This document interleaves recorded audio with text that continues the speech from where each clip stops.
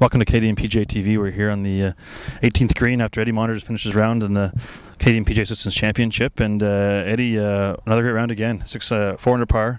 So you're now 8 under par total, 68. Tell us about today. Today was good, actually. 68. I just made one bogey today, one bogey yesterday. Usually my round's been this year I make 4 or 5 birdies, and then quite a few mistakes, 4 or 5 bogeys. So it's nice just to make a bogey around. Yeah. So been pretty steady actually this week. What's the difference if you're playing like that all year? What's changed this week?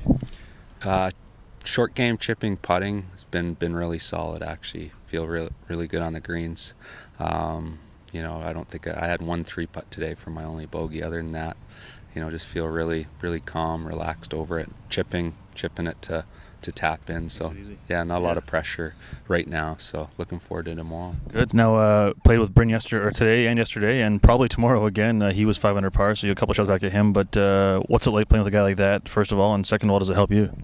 Yeah, you see a lot of good shots out there, that's for sure. He's pretty solid down the middle and hits a lot of clubs at the stick. So a lot of birdie chances for him again today. So it's good. We're comfortable with each other. We talk a lot. You know, keeps us relaxed and no tension out there. It's fun. And Mac was a good playing partner. He was good. He was 69 today too, which was good. Nice group, yeah. Final question for you. I mean, you've won numerous events all over the province and of Ontario. And what would this mean for you to win this? Would this be one of the biggest ones for you to win?